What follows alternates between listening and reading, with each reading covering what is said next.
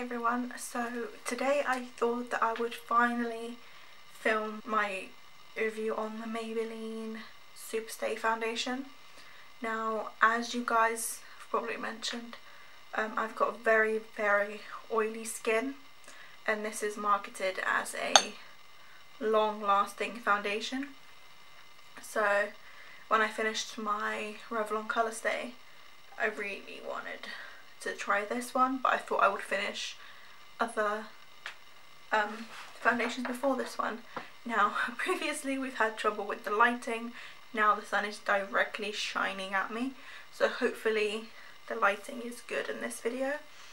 As of right now, I've got the foundation on for, I've had it on for about 8.5 hours, but I will take it off and reapply it on camera just so you guys can see how it goes on.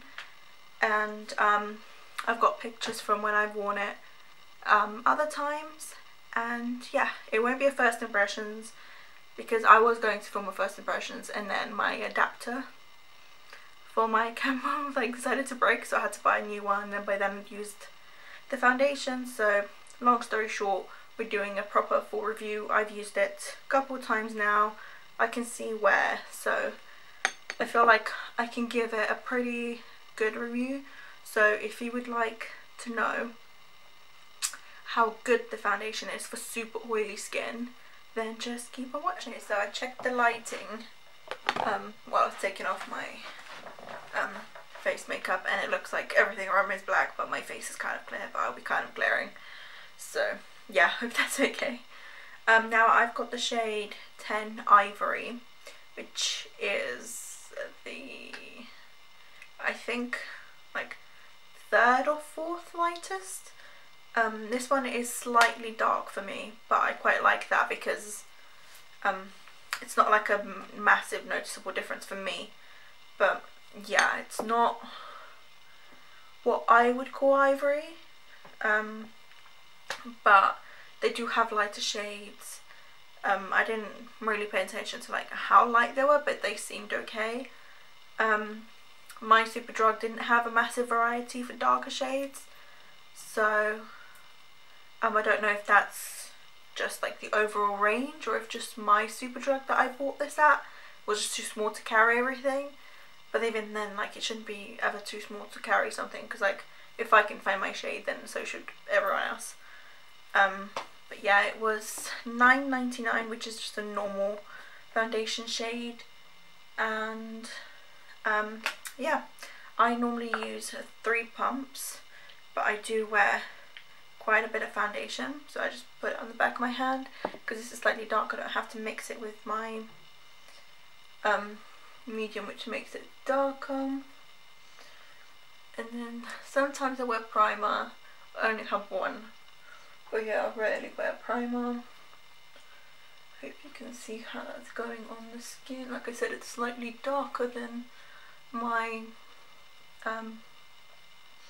own face, but my face has lost any trace of a tan since the summer. So, but it's not like, as long as I blend it down my neck. It's when a foundation is so dark for you that even you blending it down your neck is a problem, that you gotta buy a lighter one or a lightener or something. So yeah, I would say it's a medium coverage. I wouldn't say it's full coverage or anything. My skin is okay at the moment, so it's not, obviously it's not flawless because I don't have flawless skin. I do have acne scars and like little breakouts here and there, but currently I don't have like active like big spots anywhere. But I did like a couple of weeks ago. So yeah, I would say that this foundation sits really well on the skin. Layers really well, applies really nicely and easily with this Morphe sponge. So yeah, overall for like application, I don't have to work very hard. Don't have to like finesse it in or like change anything to like the way I apply my makeup to like help it. But yeah, as I said, this is a little bit dark, but I also don't mind that because the powder I currently use is translucent, but, or transparent, whatever, which one, but kind of leaves like a whitish cast, so it pales the foundation down anyway. So yeah, that's me using 3 pumps. It sits okay on the skin. It's not the best, like I can see some texture seeping through, and I do have textured skin. It's just, it looks smooth but then it kind of doesn't, which is the confusing thing. But that's it up close. Looks really good in pictures. At the end I will insert the pictures that I mentioned of me wearing it for 8 hours and 10 hours. Now I'm gonna go off camera and do the rest of my face again, and I will be right back to give you my like final thought. Okay, so now I'm back with the rest of my face. So yeah, this is how the foundation looks. I will try and insert pictures on the side. So my overall like out of 10 I would give it like a good 6.5, 7. I know that like people like Jeffree Star and so many other YouTubers swear by this foundation, however they don't have really oily skin.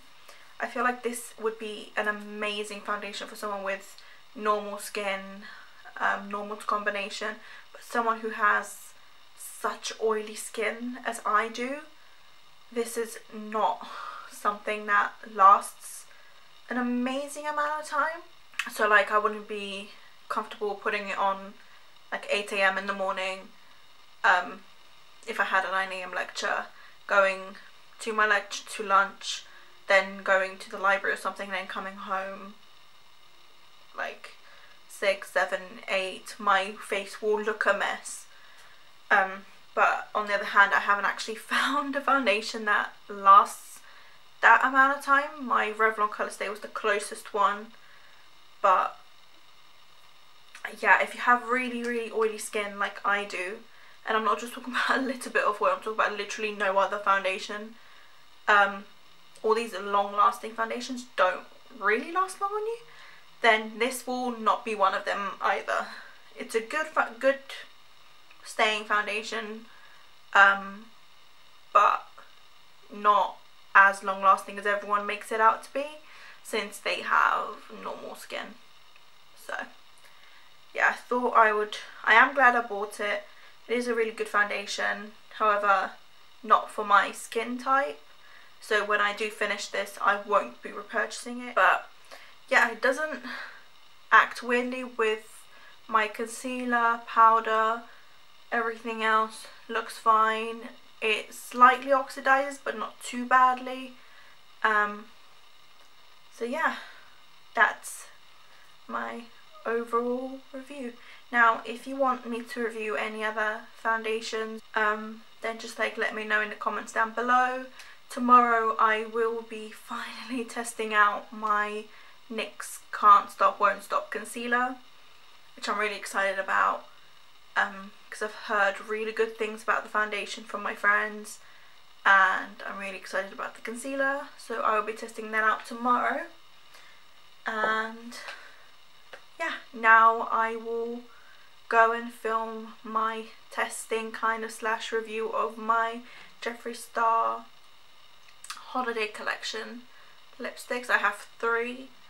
Yeah, I got 2 of them late because all 3 were bought to me by friends, so I'm very grateful. Thank you for watching, and I hope to see you in the next one. Bye guys.